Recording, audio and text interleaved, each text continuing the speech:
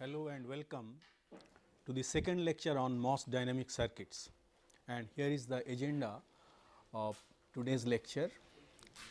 After a brief introduction where I shall recapitulate what has been discussed in the last lecture in brief, and then we shall discuss about various limitations of dynamic CMOS circuits in this lecture. As you have mentioned in the last lecture, there are three serious limitations. Number one is charge leakage problem, second one is charge sharing problem, third is clock skew problem, and we shall discuss how these problems can be overcome with the help of additional circuits. Finally, I shall end my talk with a brief summary. Here is a brief recap about what we discussed in the last lecture. As we know, static CMOS circuits can be realized by using a PMOS pull down network and a PMOS pull up network and a NMOS pull down network, and inputs are applied to both of them and output is taken from the middle of these 2 points. And we can realize dynamic CMOS circuits either by using the NMOS pull down network. As you can see in this diagram, only the NMOS pull down network is used. Of course, we have got two additional transistor, one is footer transistor which is a NMOS transistor and a header transistor which is a PMOS transistor. So, these two transistors are there where a common clock is applied, and as usual primary inputs are applied to the NMOS pull down network and output is taken from the source of the PMOS transistor. Okay. Similarly, we can use only the PMOS pull down pull up network part, and you can see the header and footer transistors are there as usual. However, in this particular case output has to be taken from the top of the footer transistor. So, instead of taking the output from the source of the pull down pull up net transistor, that is PMOS transistor, here you are taking the output from the drain of the pull down transistor. So, as you can see, we are not duplicating PMOS and NMOS network, only one of them is used. As a consequence, it has got many advantages as I mentioned. Number one is the number of transistors required for a circuit with fan in N is N plus 2 in case of static CMOS circuit. I mean N plus 2 in contrast to 2N in case of static CMOS circuits. We have seen in case of static CMOS you will require N transistors here, N transistors here. So, 2 N transistors are required, whereas you require N transistors here and 2 more. So, you require N plus 2 in this configuration, as well as here also you will require 2 additional transistor and N transistors. So, N plus 2 in both the cases. And the load capacitance is more than 50% less than that of static CMOS and is closer to that of pseudo NMOS. This is because you can see this output is will go to a next stage where both PMOS and NMOS transistors are present here, but in case of dynamic CMOS circuits the output will be going only to the NMOS network or PMOS network. As a consequence, the capacitance will be less than 50% that of static CMOS circuits, and as a consequence the circuits are faster, and as I mentioned the speed of operation is about 4 times faster than that of static CMOS circuits. So, we get very high speed of operation, and also the static power dissipation is very small. The reason for that is there is no short circuit path. I mean at no point of time there is direct path from VDD to ground, because either this transistor is on or this transistor is on, and as a consequence there the short circuit the static power dissipation is not there. Moreover, there is no short circuit power dissipation as it is present in static CMOS circuits. We know that in case of static CMOS circuits, when the input is changing from 0 to VDD in the region between VTN to VDD minus VTP, there is a short circuit path from the through the PMOS and NMOS network, but in this particular case that does not arise, because you can see it has got 2 phases as I mentioned, pre-charge and evaluation phase, and one of the two transistors is always on, and as a consequence at no point of time there is current path from VDD to ground. So, there is no short circuit power dissipation in both these configurations. Finally, there is no glitching power dissipation as well in case of dynamic CMOS circuits. The reason for that is, in case of static CMOS circuits, depending on the change in the inputs, if the input keeps on changing in a multi-level network, the inputs can arrive at different points of time, and that may lead to change in the output from 0 to 1, 1 to 0 before settling down to a final value. So, the output may keep on changing before the output is finally settled down after a certain delay. There can be many changes that may lead to what is known as glitching power dissipation, but that is also not present in case of dynamic CMOS circuits, because as you know, in the pre-charge phase the output is pre-charged to a high level, and only transition that can occur after the in the evaluation phase is in this particular case 1 to 0. No 2 or 3 times change is possible here. Similarly, here the only change that can occur in the evaluation phase is from 0 to 1, or it may remain 0. So, only one transition is possible. So, there is no glitching power dissipation in dynamic CMOS circuits. So, you may say that you may argue that the dynamic CMOS circuits have so many advantages. Why everybody is not realizing circuits using only dynamic CMOS circuits? That question may arise, but as we shall see, there are some limitations as well, and those limitations are very serious. And in my last lecture I mentioned about these limitations. These limitations are: number 1 is charge leakage problem, second is charge sharing problem, third is clock skew problem. So, in this lecture I shall discuss about these limitations one after the other, and we shall also see how these problems can be overcome. First, let us consider the charge leakage problem. As you know, the operation of a dynamic gate depends on the storage of information in the form of charge on the MOS capacitor. So, as we have seen, you are in a dynamic CMOS circuit. Let us assume it is realized by using the NMOS network. So, you have got a NMOS network, and you have got 2 transistors. This is the footer transistor, this is the header transistor. You are applying clock phi, you are applying clock phi here, and inputs are applied here, and output is taken from here, and there is a capacitor. Let us assume this is the load capacitance. Of course, there is no discrete capacitance that is connected. This is essentially the intrinsic capacitance of the next stage that acts as a storage element. Now, during the pre-charge phase, this is charged to VDD, and during evaluation phase, if there is no path through the NMOS network, then this voltage is retained. But how long it will retain? Suppose the clock period is too long. In such a case, what will happen? The capacitor will discharge through this NMOS network path, but as I mentioned, the NMOS network is off, but unfortunately, although it is off, there are diodes which are reverse biased, and through this reverse biased diode this capacitor will discharge, and there may not be just one reverse biased diode, there may be a number of reverse biased diode connected to this point, and as a consequence, as you know, there is a a diode has a reverse bias current, and that current may not be very small, and if it occurs for a long duration, that capacitance will discharge. That capacitor will discharge, leading to degradation in the output level.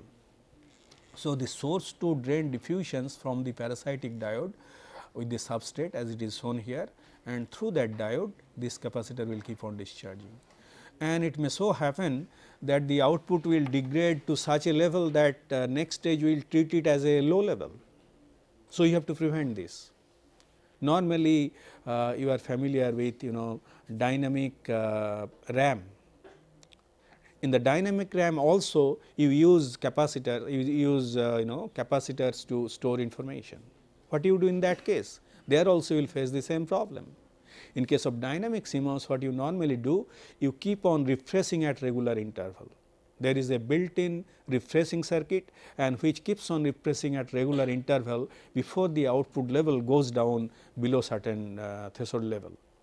So, this is what is done in case of dynamic RAM, but in this particular case what we can do we shall discuss, and here is some estimate about the diode leakage current. This is the reverse saturation reverse bias current expression I d is equal to I s into e to the power minus q v by k t minus 1.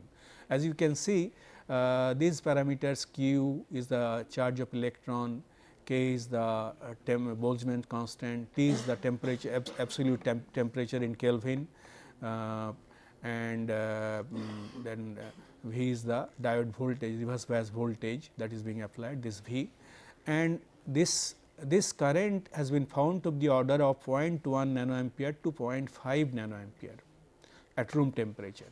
But because of the presence of this temperature parameter in this expression, the current doubles for every 10 degree increase in temperature. So, if the device becomes hot, then leakage current is larger, and for every 10 degree increase in temperature, this leakage current doubles. So, you have to take precaution about it, particularly when the chip is will become a little hot. Now, how can you really compensate this?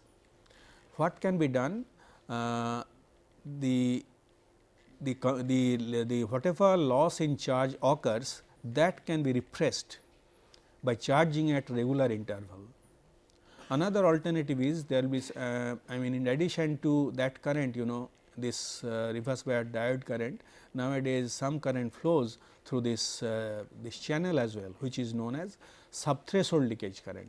That too also is not very small in the present day technology, particularly in deep submicron technology. Subthreshold leakage current is also substantial, and as a consequence you have to minimize these currents or you have to make arrangement to replenish them.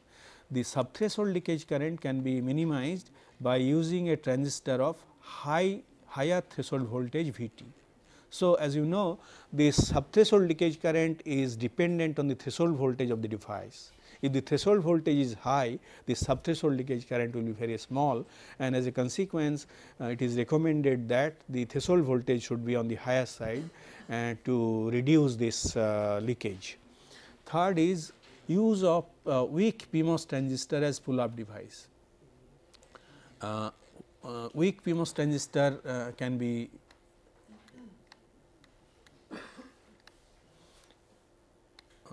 this use of weak PMOS transistor as pull up device I shall explain while discussing the next limitation, because this weak PMOS transistor is used to overcome the second limitation that we shall discuss. So, we shall discuss it together in very soon.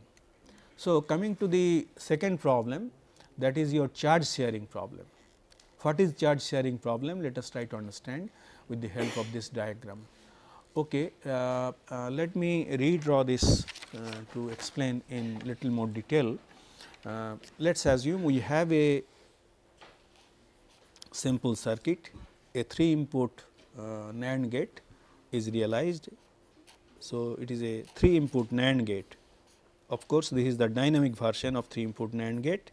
Here you have got 3 inputs A, B and C, and here is the footer transistor connected to ground, header PMOS transistor connected to supply voltage VDD, and you have applied clock phi to these inputs, and here is the typical that load capacitance that we consider.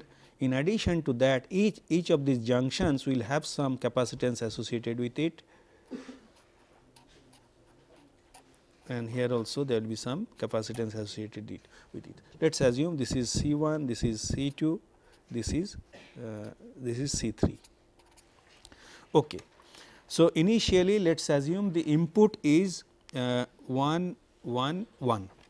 What will happen whenever the inputs are 1 1 1, that means A, B and C all are 1. In that case it can be modeled as, you know, in this case what will happen, there will be a in the evaluation phase, during the pre-charge phase, this capacitor will charge to VDD. So, it will have a charge to VDD level. So, it will have a charge equal to CDD into VL, that is the amount of charge it will be holding. Now, then during the evaluation phase, when 1 1 1 is applied, what will happen, these capacitors will discharge. These capacitors will discharge, CL, C1, C2, all the capacitors will discharge, because this is connected to ground, this is also sorted, this is also sorted and so on. So, as a consequence, at the output you will get 0 volt after evaluation. So, the 0 volt, and also this capacitor, this capacitor, this capacitor C1, C2, C3 all are C1, C2, C3 all are discharged during evaluation. Now, let us assume that we are now applying another input during evaluation, this input we are changing the input from 111 to 110. So, in this case during pre-charge, this capacitor will hold an amount of charge which is equal to VDD into CL. Now, C1, C2, C3 were not C1, C2, C3 were not having any charge. Now, the input is applied here is 1, 1 and 0.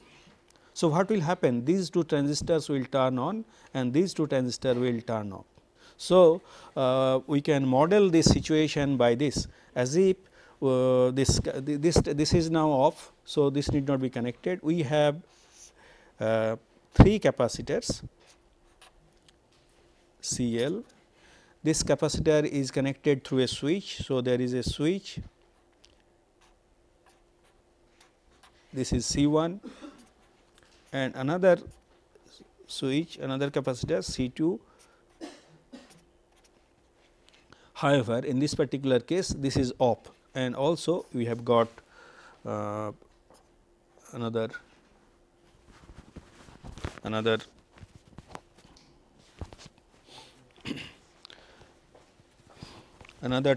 transistor is there, another capacitor is there. So, this is also connected to ground C3. Now, what is happening now? We are closing this switch for this input, but this is off. So, the charge that was accumulated in this capacitor CL will now get redistributed in C1 and C2. So, what we can say that now CL VDD will be equal to, let us assume after redistribution of the charge it attains a voltage VA. This is the node, let us assume this is the voltage here will be VA. So, VA into now the same charge is distributed. So, this will be equal to CL plus C1 plus C2, because these are the 3 capacitors, same voltage, now these are connected. So, this will be the total, this charge and this charge will be same, because of the the law of preservation. We can say that the charge amount will remain same, but it will get distributed, instead of in one capacitor it will be distributed in 3 capacitors. Now, what is the output voltage? VA is now equal to VDD by here is CL by CL plus C1 plus C2. So, let us assume that C1 is equal to C2 is equal to 0.5 CL. Then if we substitute it here, what will happen? Then this will become equal to, with this value, this will become equal to VDD by 2. So, you can see that after distribution of the charge, redistribution of the charge, the output is becoming VDD by 2, but ideally it should have remained at VDD. So, what is happening in this case? What is happening because of the parasitic capacitances present in the internal loads, the charge that was the load capacitance was holding at the time of pre-charge will get redistributed in other those parasitic capacitances, leading to reduction in the output voltage, and that output level can be so low that it will be treated, it may be treated as a low level, not high level. So, this is the problem of charge sharing problem. So, we have explained it and we are getting a lower voltage. How this problem can be overcome? This problem can be overcome by using a weak PMOS transistor, as I explained, as I mentioned in the last case. This is also used to overcome the problem of charge leakage problem.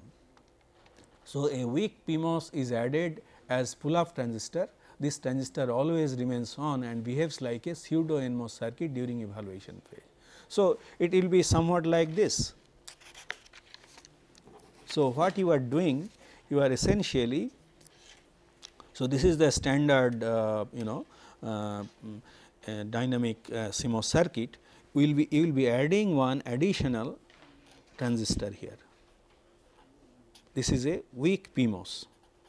What do you really mean by weak PMOS? This weak PMOS transistor is always on because it is grounded. So, it is acting like a pseudo NMOS circuit during evaluation, because during evaluation this transistor is off, but this part is on. So, it is acting as a kind of pseudo NMOS circuit, and this by weak I mean that resistance is very high. In other words, the current that it will supply is very small. When the resistance is high, current will supply to the load capacitance will be small, and as a consequence it will replenish the charge that is lost either due to leakage problem or due to charge sharing problem. That means, it will replenish the charge that can get lost due to charge sharing and charge distribution problem, charge sharing or charge leakage problem. So, this is one solution that can be used. However, during evaluation phase, as you can see, the output will not be exactly VDD because there will be some drop across it, but drop across it because the low. So, that of course, high level voltage we are not concerned about. High level voltage will be charged to VDD, low level voltage in any case will be maintained. So, it will not really affect the operation of the circuit. The reason for that is the output will be discharged through this path, and since this is a stronger, this NMOS network is much more stronger, the output will be pulled down to almost 0 level. Now, one disadvantage is that during the time when this output is supposed to be 0, this is also on. This problem can be overcome by making little modification. What we can do? We can add one inverter at the output. So, this is your NMOS network, and this is the this is phi, this is phi, this is connected to VDD. Now, the weak PMOS transistor is there, but weak PMOS transistor is connected not, I mean the gate is not grounded, but there is an inverter and which is connected to the output. So, that means during pre-charge phase this is 1. So, this will be 0. So, this will be on. That means, during pre-charge phase this will help this transistor, and during evaluation phase when the output is going down to 0, this will become 1. So, this will turn off. So, that means, during evaluation phase this will not fight with the current that will pass through this NMOS network. So, that is this is the advantage of applying using a inverter connected to the gate, but you require 2 additional transistors to realize this circuit. So, you will be having a weak PMOS as usual, but with an inverter. So, we can see that a weak PMOS with low W by L is added as pull up transistor. The transistor always remains on and behaves like a pseudo NMOS circuit during evaluation phase. That is one possibility. And although there is static power dissipation due to this during evaluation phase, there will be static power dissipation as I mentioned whenever this output is low. It helps to maintain the voltage by replenishing the charge loss due to leakage current or charge sharing. Both the problems are solved. However, whenever you are adding an inverter, then this problem is overcome. You know that when the output is 0, then this will be 1, this transistor will turn off. So, in such a case that static power dissipation will not be there. That means, the static power dissipation is also overcome by adding that inverter. So, this is how you can really overcome the charge sharing problem and also the leakage current problem of dynamic CMOS circuits. Now, let us consider the third problem, clock skew problem. Clock skew problem arises in dynamic CMOS circuits, particularly whenever you are realizing multi-level circuits. You know, normally you cannot realize a circuit by using a single stage. You have to use multi-stage circuit. That means, you will be using several stages. For example, you will be using, let us assume this is one stage, this is one stage, this output will be applied to a next stage. Only 2 stages are shown here. There can be multiple such stages. So, in addition to the output coming from this stage, there will be some primary inputs to the next stage as well, and this is connected to ground, this is connected to VDD. Okay. So, in this particular case, as you can see, the output of one stage is applied to the used as input to the next stage. Now, whenever this is being done, this clock skew problem arises. Clock skew. Why does it arise? Clock skew problem arises because you have to distribute the clock throughout the entire circuit, but the depending on the clock tree network, the clock signal can reach different points of the circuit at different points of the time, because of different amounts of delay of the clock tree network. So, although you are assuming that clock is reaching at the same instant to different points in the circuit. So, here is you have used phi, here also you have used phi, here you have used phi, here also you have used phi. So, all of them are supposed to receive the clock at the same instant of time, but in reality that will not be so. The reason for that is there will be some interconnect, it will have some finite parasitic capacitances and resistances, and as a consequence there will be some delay. So, it may so happen that the clock that will arrive to the first stage will come later than the second stage. It may so happen like that. So, let us assume this is the clock, this is the clock,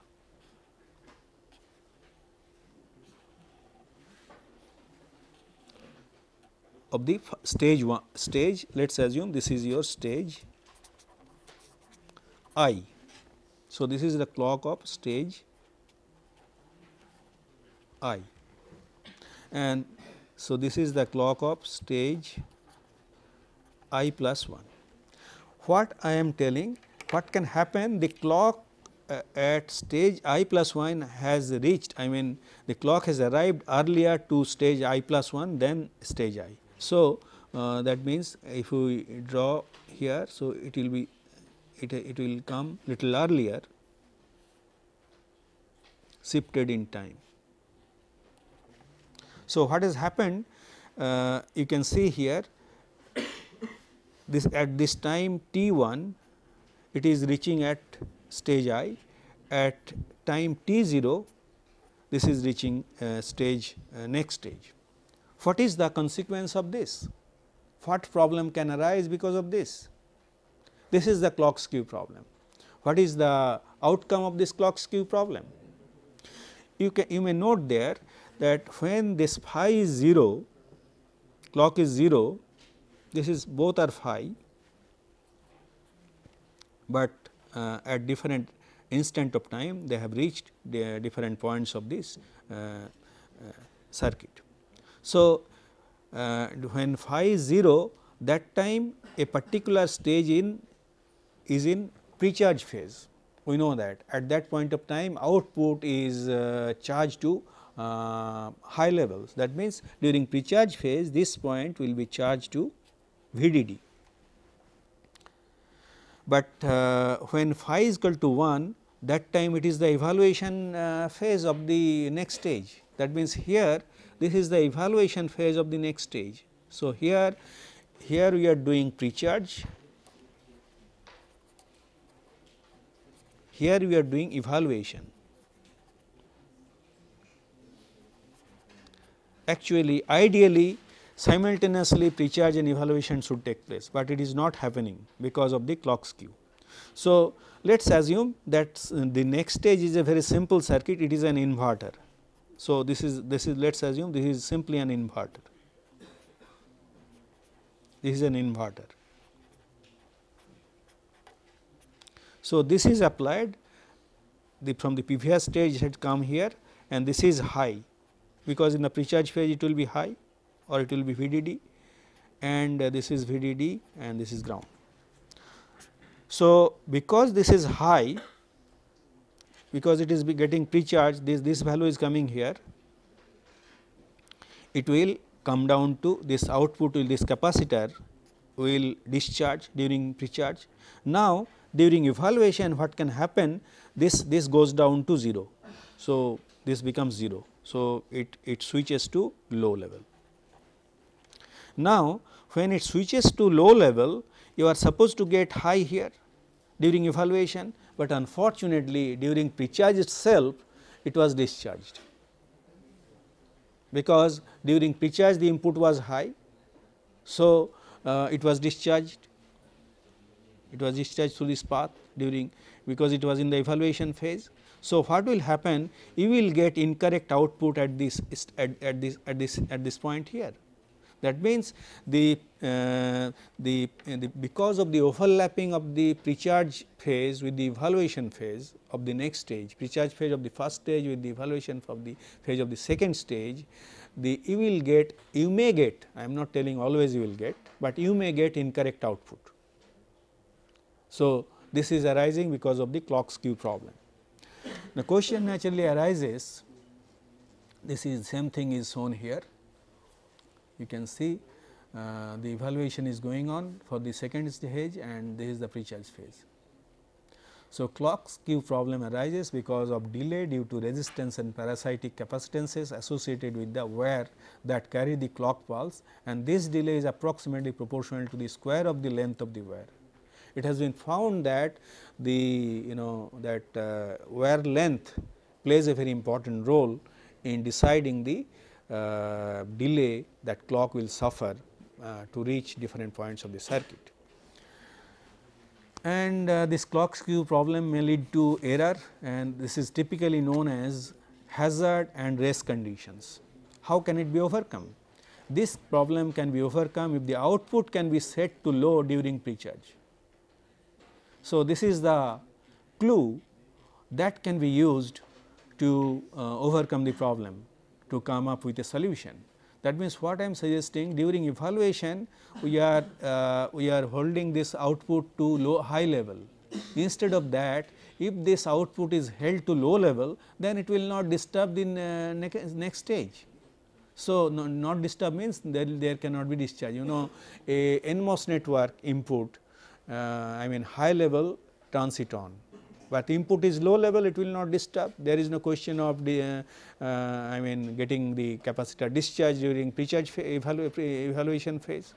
So, that has led to one solution known as domino CMOS circuit, a class of network circuit known as domino CMOS circuit. So, here as you can see, each stage is provided with an inverter at the output. So, you are taking the inverted output to the next stage, that means during if pre-charge this output is 1.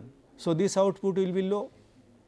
So, it consists of two distinct components. Number one is the first component is a conventional dynamic pseudo NMOS network, this is that part, and second component is a static CMOS inverter buffer. So, this is the static CMOS inverter buffer.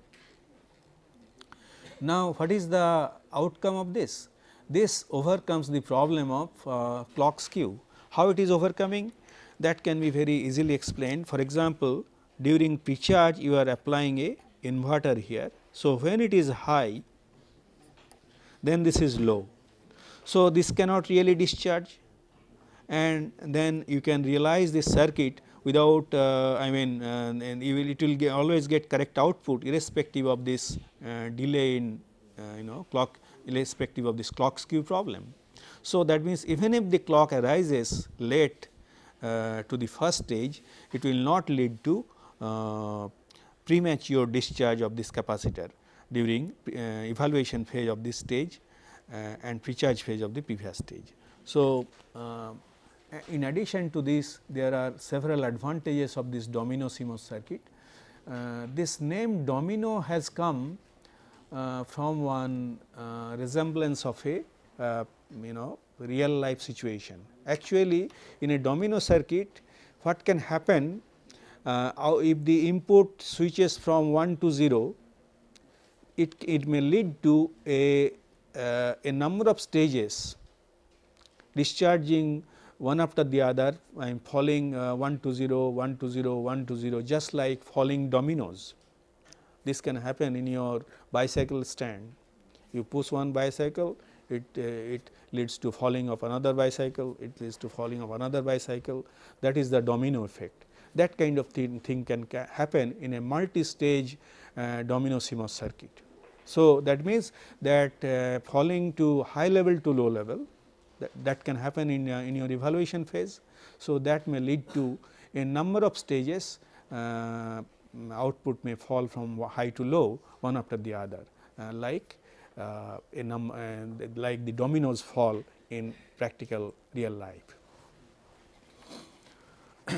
Second is reduced chip area. Reduced chip area is essentially it has inherited because it is a dynamic CMOS circuit, because it also uses only one block, only n block or n block. So, it will require a smaller chip area compared to static CMOS, and higher speed of operation I have already explained, and only delay that occurs is rising delay. Rising delay is essentially due to charging during the pre-charge phase, but it is controlled by a clock. So, clock is decided that way, and there is no short circuit power dissipation as I have already explained, and there is no glitching power dissipation. These two it has inherited from the basic structure of a dynamic CMOS circuit, and these are the advantages of a domino CMOS circuit.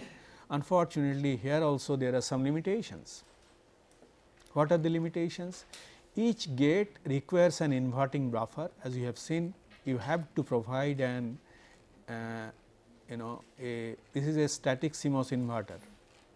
So, one PMOS and one NMOS transistors are required. This is an additional requirement, and all the gates are non-inverting in nature. That means, what is happening? The output will become, as I mentioned, this is a n block. So, if you consider the output in terms of the input, this output is a negative function, but because of the presence of this inverter, this is becoming a positive function. So, this is a serious limitation.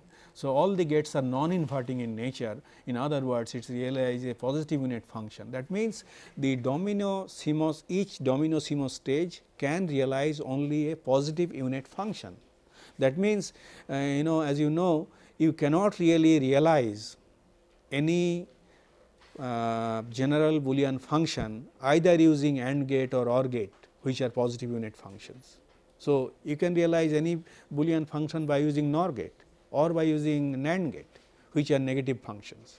So, you require some kind of inversion, and you know this is the limitation. We shall see how it can be overcome. Then higher switching activity, it has got higher switching activity because later on we shall see, you know, always during pre-charge phase you are charging it to high, then it may go discharge or not discharge. That means that that output is always switch in each clock to high level. It may switch to low level, may not switch. So, this will lead to higher switching activity. Higher switching activity means the dynamic power dissipation will be larger. Later on we shall discuss about it in more detail.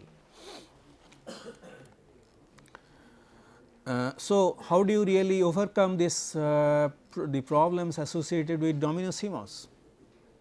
Reorganize logic using bubble shifting to transform the circuit. Let me explain what is really meant by bubble shifting. Say suppose you have a network like this.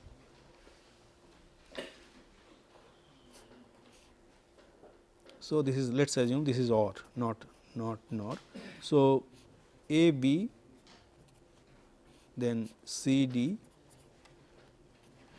and this function you have to realize. Obviously, this is not a positive unit function, but this cannot be realized by a single domino stage. What you can do? You can use the basic property of this. Say this is equivalent to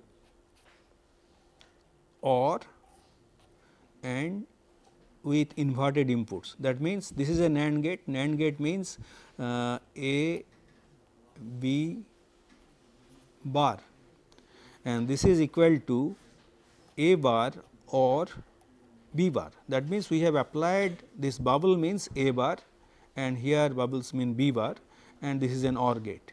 So, this property can be used to shift the bubble from the output to the input. So, from here to here, from here to next stage. So, let us see we can how you can transform it. So, this will get transformed into inverter and two bubbles at the input. This is a OR gate, and you have got. So, after first level of first bubble shifting, we get the equivalent circuit. Now, this bubble cancel out. So, we get again, and this bubble can be again shifted to the input of this. So, here you will have OR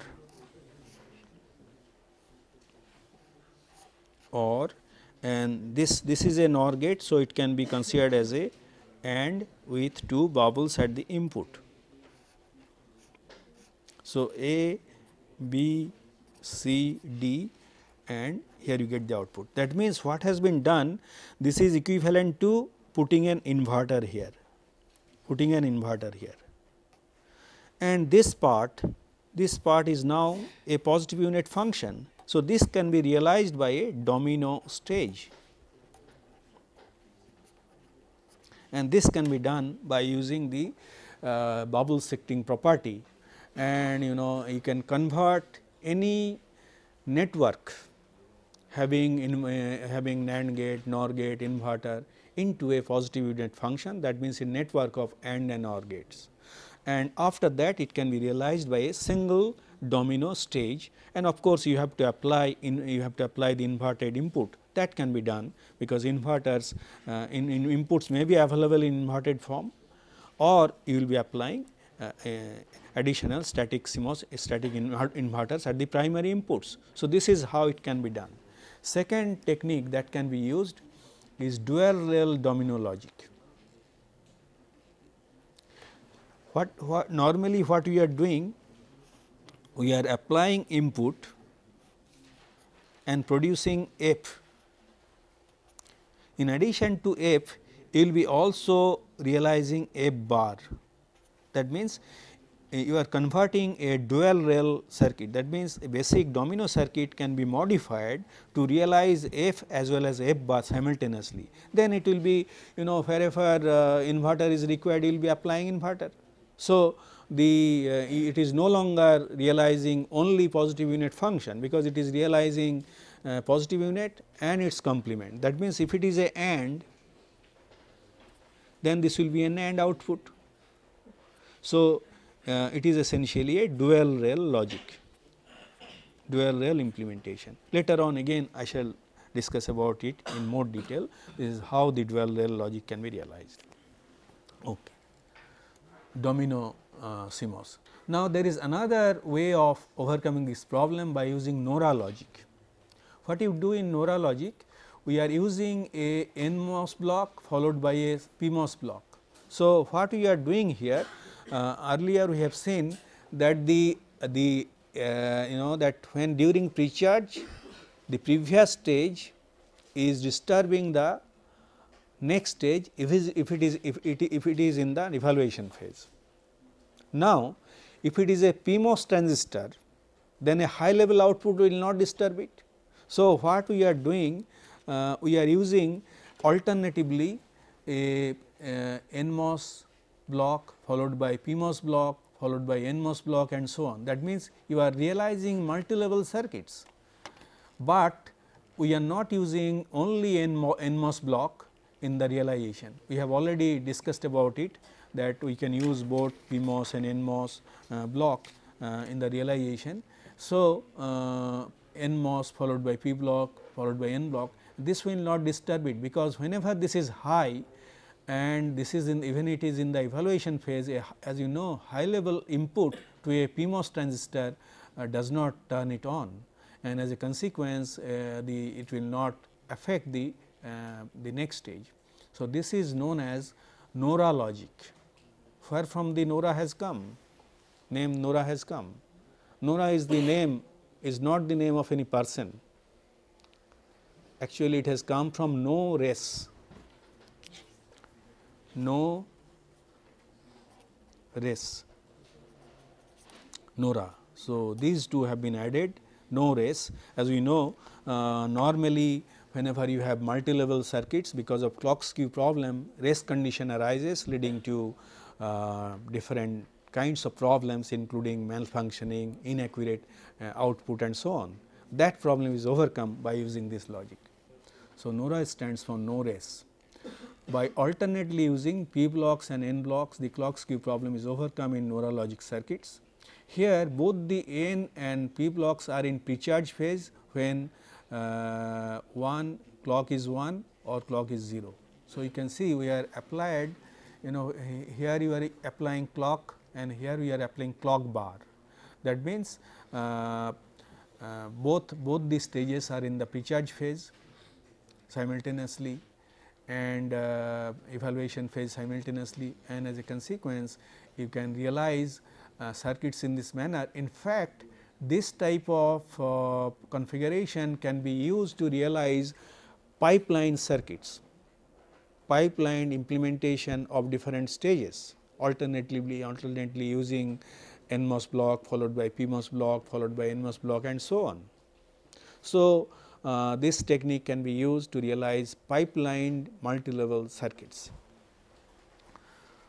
Let us not go into the details of that, but let me illustrate it with the help of an example. But before we illustrate with the help of an example, here is some comparison. Compared to domino technique, this approach gives higher flexibility. Both inverted and non-inverted signals are available from the NORA technique. Actually, what you can do, you can apply an inverter here, and if this stage has to drive a NMOS block, you can put an inverter here. Similarly, if this stage has to drive another stage which is P block, you can put an inverter here. So, in this way it gives you more flexibility.